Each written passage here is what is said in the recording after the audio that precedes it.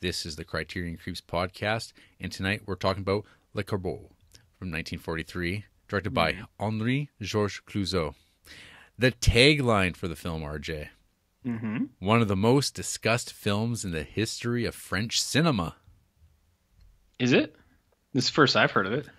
Remy Germain is a doctor in a French town who becomes the focus of a vicious smear campaign as letters accusing him of having an affair and performing unlawful abortions are mailed to village leaders.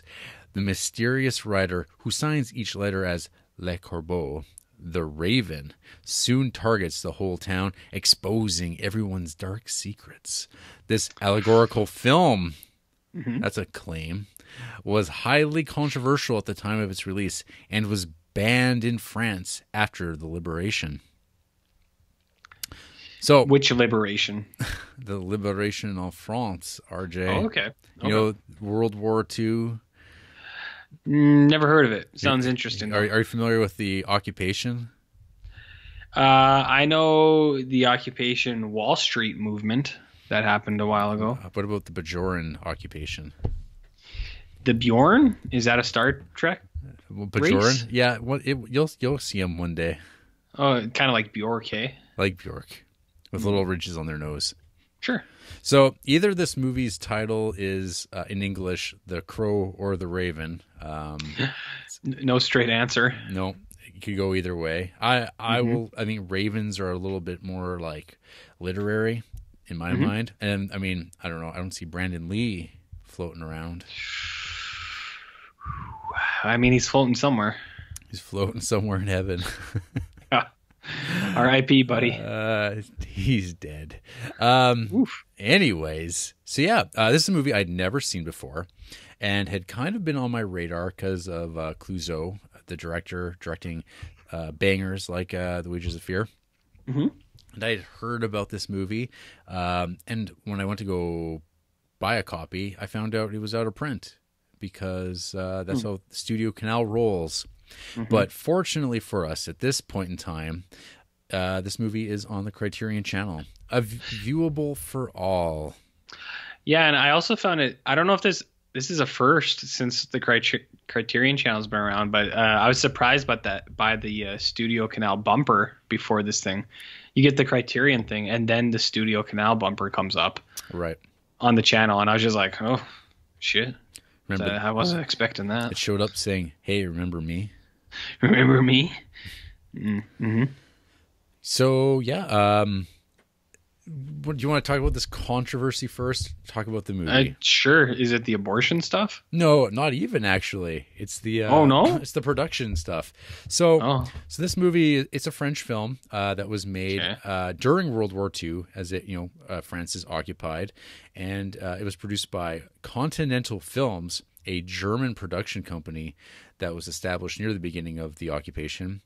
And because the film, this is reading off of Wikipedia, because the film had been perceived by the underground and the communist press as vilifying the French people. Vilifying the French people? Yeah. Because of this, Clouzot was initially banned for life from directing in France, but after protests only until 1947. The film was suppressed until 1969. Because it vilified French people?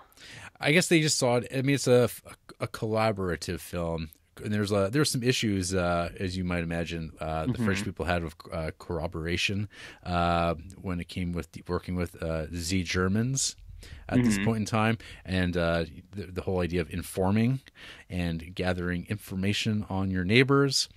And so this view, like the French are fairly chauvinistic. And at this point in time, there's a German movie being shown in theaters in France. The French people probably didn't go, but they definitely would have gone to support their French films. So this was kind of like contentious for that reason, I guess. Yeah. You dig? You dig? I mean, all right. Okay. If you say so. So these were things like I kind of read before starting to watch this movie. So I was like, kind of, okay, let's see how this plays out. And the movie starts off with kind of like this fairly lighthearted tone. like the music's kind of like very upbeat, and you're kind of like, oh, what kind of fun are we going to get into this movie, RJ? So the movie kind of makes the audience do a little bit of its own thinking, because it doesn't really explain characters' clear relations to one another. They basically just have characters go unnamed for 15 minutes, and they're going about talking to one another, and you're kind of like, who's this? Is this a doctor? Is this another doctor? Are they banging? Are they in a relationship? Oh, they're not in a relationship, but maybe they're banging. And then there's these letters, these like really beautifully cartoon drawn, illustrated, lettered letters that are telling me things about these people, and they're being addressed to these people very bluntly. They're not even asking for anything. There's no ransom. It's just kind of like, hey, I know. I want you to know that I know. It's like, and by the way, did you know that this dude is doing this shit? I wish someone told me. So a lot of the action takes place really between two locations. There is the hospital, and then there is it's kind of like a schoolhouse, but maybe like a slightly abandoned schoolhouse where it's like apartments. And our lead doctor, Remy Germain, he has his office there, but he also has like another kind of area for, I guess, patients to sleep.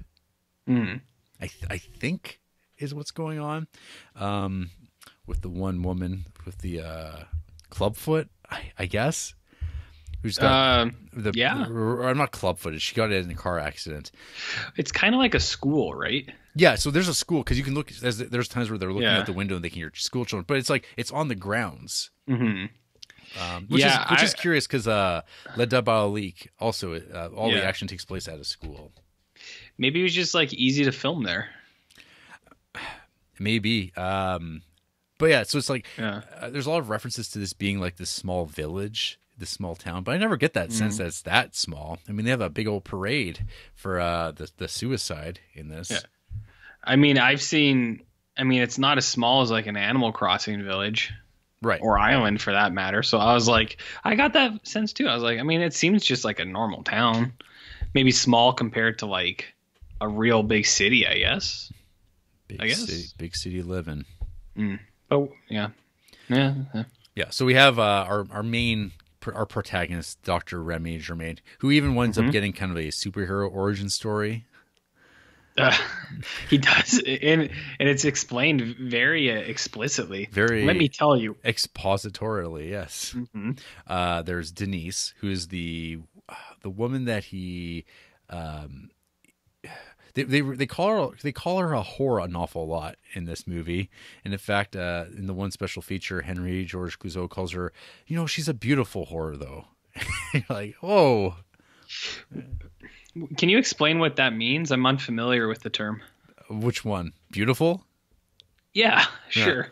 Yeah, just easy on the eyes, RJ. Oh, well, that sounds pleasant. Yeah. So she was a good girl, is what you're saying. Well, she's she seems to have taken out. So her superhero-ness comes from that. People treated her like she was a cripple, and then I learned how to walk, and now I can bang any man I want.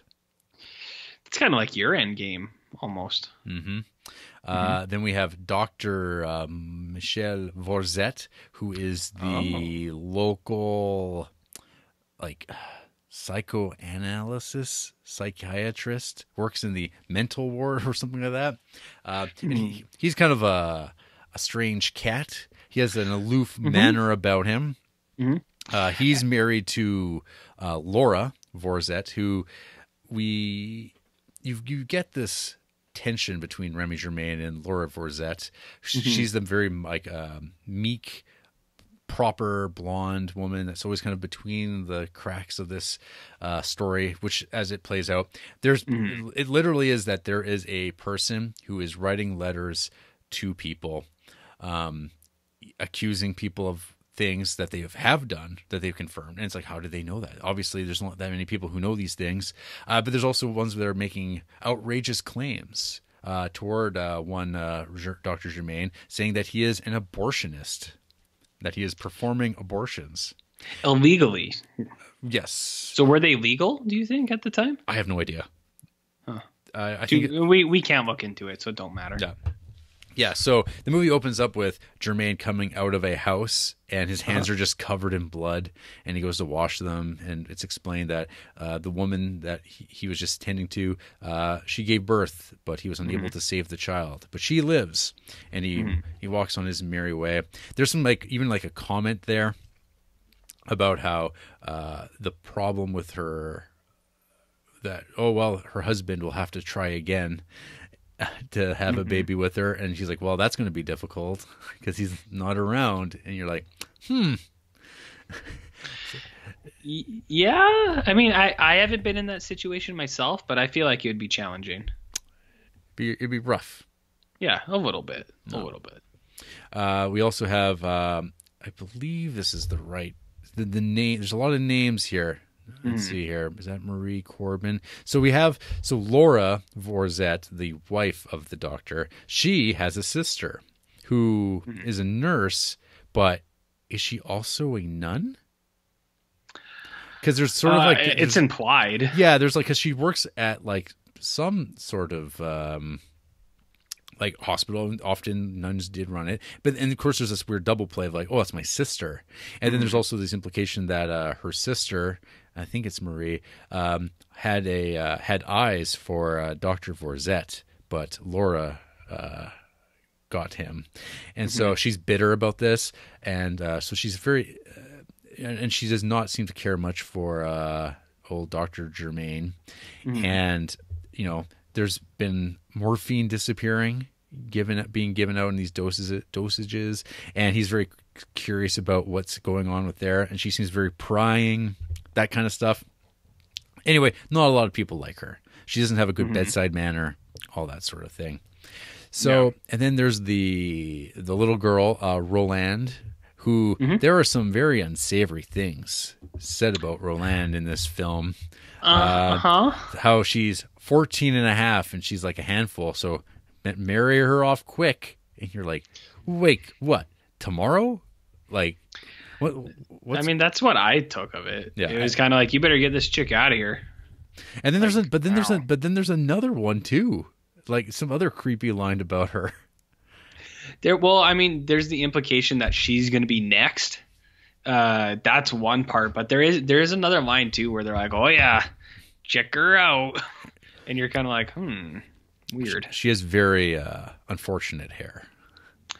I mean, I thought it was kind of cool, but hair is hair, right? Hair is hair. It grows everywhere. Yeah. We get a Chekhov's straight razor delivered from a mother who Chekhov, Ensign Chekhov's straight razor gets left with the man who's recovering in the hospital with cancer.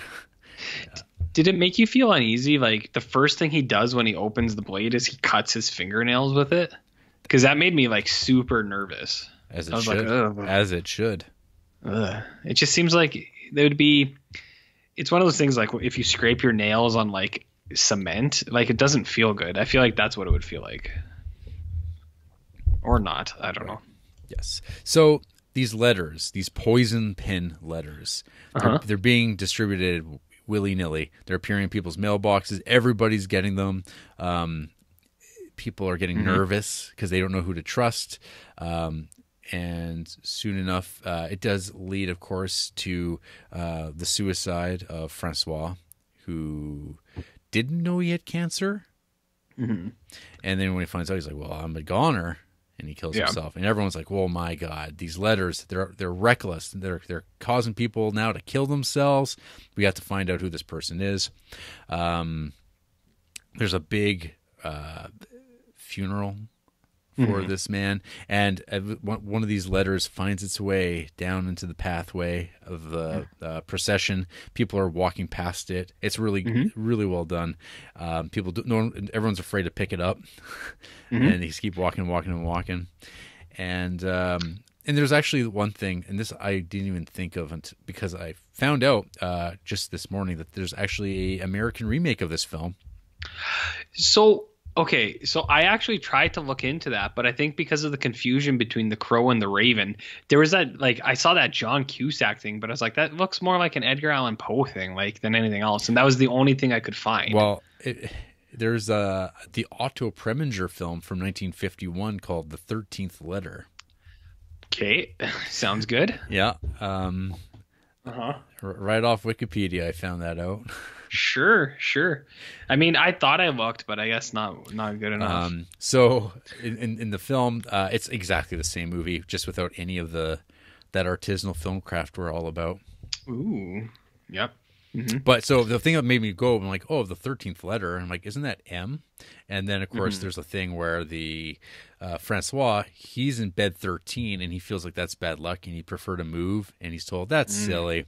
And then when he's being taken out of, I don't know if it's the hospital or the the mortuary, there's a bunch of big M's around, and I'm like, what's up with that? I don't know. It's a curious little touch. And speaking of curious little touches, I don't know if you noticed this one scene. I think it's a conversation that Germain's having with Denise, because they're kind of because they're all trying to figure out their relationships with one another, their romantic entanglements, and what they're going to do, how they feel, where they've gone, where they are, like whether or not Germain's going to leave town. But there's a bit where like Denise is leaving his office, and she opens up the door, and in the hallway there is an unmistakable like silhouette of like a person with like a fedora just standing there, and I was like, what the hell? And there's like not like I didn't notice any other bits like that in the movie, but I was just kind of like, is that just there purely to like amp up the paranoia or like the tension, I guess. I remember that, but I forgot about it because I remember watching it. I was like, what's that? And then it never comes back, and then it left my mind. But yeah, that is a strange scene if you think about it. Well, yeah, because like for the most part, the movie is like fairly literal in its depiction of things. It gets, there's no real stylization, and then there's that, and you're like, whoa, what is that? But then it's just gone, and you're like, oh, that's interesting. It doesn't harm the film or anything like that, but I was like, that's very peculiar. Yeah. In any case, so yeah, I mean, the movie kind of like winds down into sort of like who is the letter writer. At one point, the sister Marie is accused of being the writer, the Raven, because she's so hateful, and so they arrest her.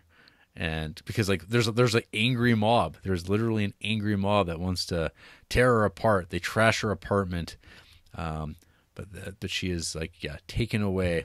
And then while she's gone, things quiet down. There's no more letters until there is, as it floats down from the whatever higher parts of a church, and everyone's like, oh my God, it couldn't be her, so we got to let her go.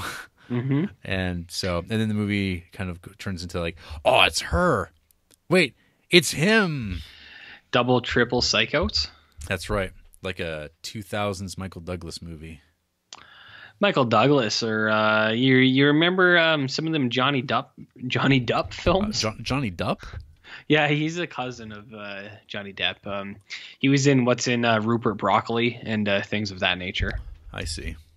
Yeah, it's they do a few double psych outs, and then they release that lady after they completely trash her house and her life. Good it's news. Like, whoops. See you later. So yeah, all that said and done, that's kind of the gist of this movie. I went into this with like not really any expectations other than I liked Clouzot's other films, and yeah, I thought this was a very good movie, RJ. Wow. Yeah. Very good, he says. Very good. Yes. Yeah. No, the stream of this, the Criterion Channel version of this looks amazing. It looks so great, especially when you compare it to the interview bit with from like the 1970s with a bunch of French filmmakers talking about filmmaking during the occupation, and you see how cruddy this thing looked at that point in time. You watch this, and you're like, wow, this looks really great. Which I'm going to attribute to Criterion rather than Studio Canal, who's not known for their best transfers.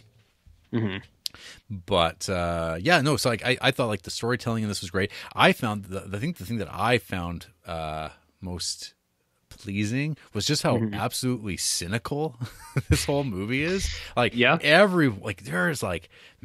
there's not really anyone to root for in this. Germain is a cold man, even with his origin story. Everyone's kind of, they're all protecting their own stuff, and everyone's bad. Everyone's like doing the wrong thing.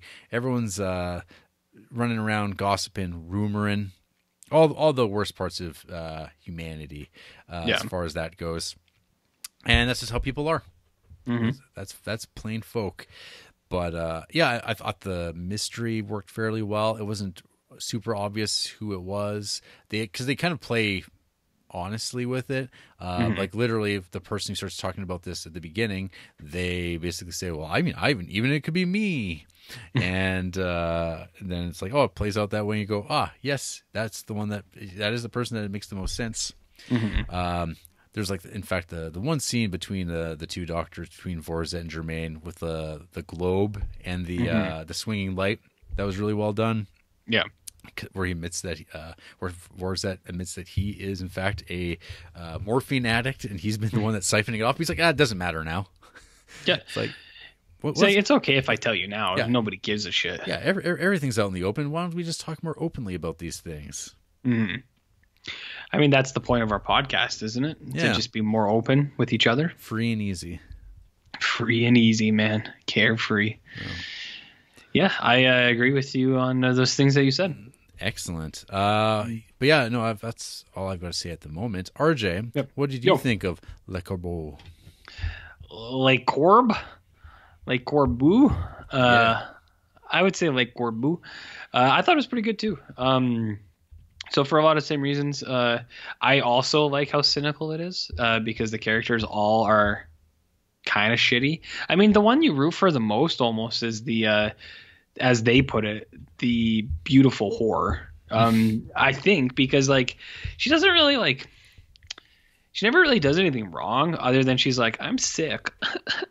And they're like, you're not sick. Shut up. And then you're like, oh, okay. Germain is I think lovably miserable because he's always like, meh. He's just so stiff. He's interesting to see for those things.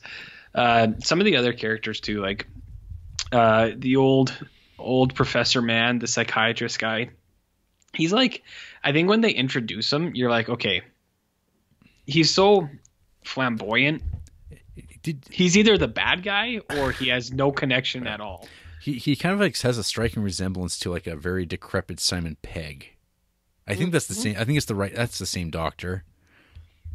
Simon Pegg? Yeah, there's one of the doctors. I can't remember if it's Dr. Bertrand or Dr. Delorme, two of the other doctors. But yeah, one of them, I was like, what is this, Simon Pegg here? I was is Simon Pegg from Star Trek and Shaun of the Dead? Is that who you're talking about? Yeah. Okay. Yeah, maybe. I don't. I never thought of it. You could be right. Simon Pegg from Star Trek 3. He could be. I don't know. I never looked. Maybe. I don't know.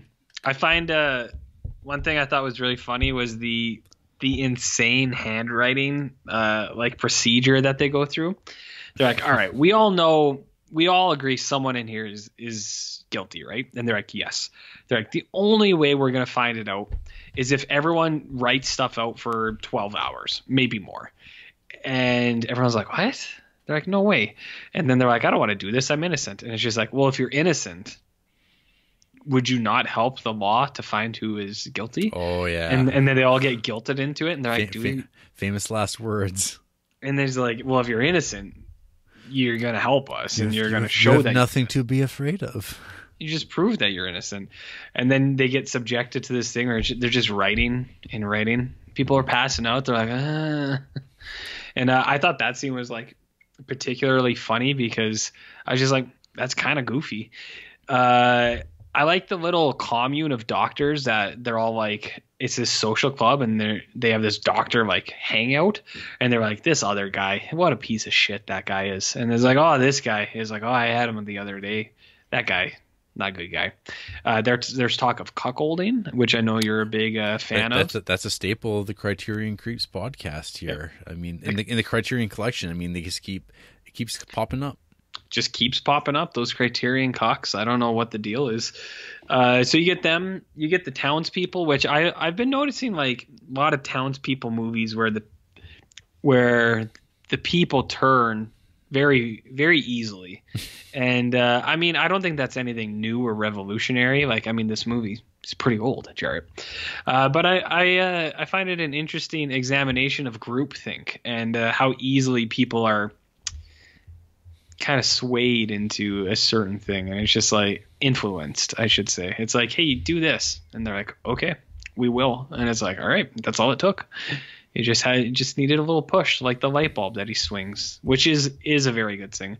I also like the scene where he's kind of like, not like monologuing, like villain monologuing in the bank or train station, whatever, or at the bank, I think it is. He's like, it could be this guy. It could be this piece of shit right here. And the guy like hears him talking about it. And he's like, isn't that right, Bill? And the guy's like, who? He's like, are you talking about me? He's like, just a demonstration. Don't worry about a big guy. And then you're like, man, this guy's good at like laying it all out there for you. I got a lot of screenshots in this movie. And then I think it's kind of like, there's this weird subtle cynicalness. Like there's the upfront stuff too, but there's this other bit where it's like the girl who's pregnant near the end, and she's like, I threw myself down the stairs, but it didn't really take. So I guess there's a baby. And you're like, whoa, because she's just like, yeah, I tried to end it. I threw myself down the stairs, but it didn't work. So guess what, bud? You and me are gonna do it. No. And you're just like, whoa. I liked the cupping scene. I got cupping once in China. And, I was going to ask you what your thoughts on cupping were. I didn't know what it was when I got it. I was just a kid, kind of. I was like 18 or 16 or something. I was like, cupping. I was like, sure, whatever. I'll give it a try. It like welted, and I had like a swollen back. I looked like a Ninja Turtle because it was like in a shell, and it was like really itchy. And I like the aftermath of it. I hated it. So just because it's like itchy and uncomfortable, I was like, I don't know what this was supposed to do. And it's like pulling out impurities or I don't know what, but yeah. When I saw it, I was like, ooh, you don't see cupping very often. All those I like toxins. how the kid is doing it too. You got to pull the toxins out, dude. No. All those vacs. You gotta pull them right out. Put a cut potato on it. It'll suck stuff right out of you. So that stuff's cool. I do like all the kids, like the schoolhouse things, because it becomes a point. Like what you said, they're doing the parade. No one's gonna pick up that flyer, and then some kids are like, "Fuck, we'll pick it up." Like we don't give a shit. Well, when the guy's looking for his letter, and he's like, "Where did you see note? I didn't see any note." And then he leaves, and the kid's like, "Yeah, I can't read." I don't know how to read, but I know that this is important. So I like the characters like that are included, because you have those ones. You have the mother of the person who kills himself, and I think she has like some of the best like images of the movie are just like her and like her veil like standing around in alleys and stuff, and you're like, ooh, what a spooky kid or spooky lady. And I just realized we're totally glossing over one of probably the most like, I know we've said it a bit, but one of the most cynical things I think I've seen in the Criterion Collection is the inclusion of like a 6-year-old girl trying to commit suicide. Oh yeah, because it's like she throws herself in a pool. Get up. You come. The scene starts with her already being pulled out, and she's like, "Just put me back in," and you're just like, it's like a little kid. And you're like, this kid wants to die, but not like in the like, oh, I'm so bored, I want to die. It's like this kid is literally actively trying to kill herself, and you're just like, whoa, you're like, that's some pretty dark shit. I thought it was, at least. I was like, what is this?